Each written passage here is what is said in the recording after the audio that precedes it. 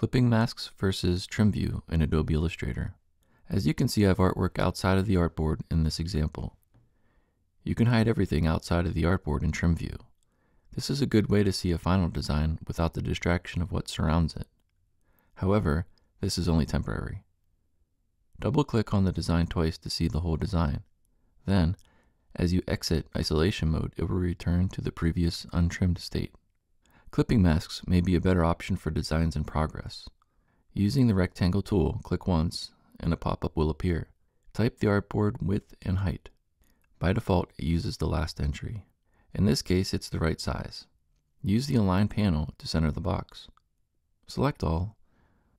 Then go to Object, Clipping Mask. Make. It will crop everything below the top rectangle. To access an object within the mask, double-click on it twice to reveal it.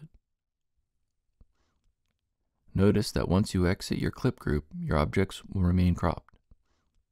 That's the difference between clipping masks and trim view in Adobe Illustrator.